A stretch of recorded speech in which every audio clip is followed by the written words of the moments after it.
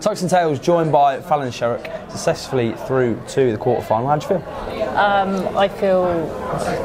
How do you feel? Good? Yeah, really good. I think playing Corrine, like you've just mentioned there, obviously you room with her, you go away with her, you go to all the tournaments with her. How hard was that for you? It was really hard because obviously me and Corrine had bonded so much. It was like playing a sister or a really, really good friend of mine. Does that create more nerves as well when you got there? Obviously that was the first game you've had this year back on the Lakeside stage.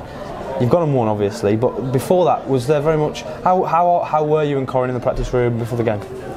We were fine. Yeah. Like, obviously, we went on separate calls and practice and stuff like that, but we were still saying like hello. And do you normally practice together? Yeah. So it was hard not to practice together. And you know a lot about each other's games as well, and how you both play. And she was, for me, she was very off and on, in points where she's banging the trebles in one leg, and then all of a sudden she'd be drifting to the five and the ones. But we know Corrine, she's a big scorer, she's a big finisher. You've done really well there to get into the quarterfinals, and she, of course, she was in the final as well last year. So it really is someone. She's a big name now in ladies darts. Yeah, very big. How, for you, what the standard of ladies darts coming into this competition? I keep on saying this to all the ladies I'm interviewing. It's probably arguably one of the best fields I've seen. It is one of the best fields that we've had in the 5 years that I've been here now. Yeah, I think there's players such as Mira O'Brien, who's on tonight, who've come through 1 year, and here they are at Lakeside. Yeah.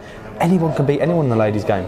It really is interesting. But we was all talking about your shirt as well. Yeah, it's really nice. We like Thank you. And the UL style patch as well. Yeah. And your darts made by Dynasty. Yeah, they're made by Dynasty. Yeah, it's really it was really good to see that these Asian companies coming through, sponsoring the ladies. It's really good. And the L style people do look after quite a lot of the BDO players as well. Yeah, they look after, like, obviously, like you said, Maria, and a lot of the men, like Willem, who won yesterday. And the flight, do you like what kind of the flights you play with? What are they? The champagne rings? Yeah, I think so. I play with just the normal, like, shaped ones. How I say. Do you find those are better than the other ones that you've tried before in the past? Yeah. They, to me, obviously, today I did have a lot of like loose darts and stuff like that, but they genuinely just fly a lot more straight. Is it the durability of them as well that you like? Do they last long? Yeah, I don't think I've changed them pink flights for about 6 months now. Yeah, that's crazy. But well done. You're into the quarterfinals, and we'll see you soon. Thank you. Well done. Thank you.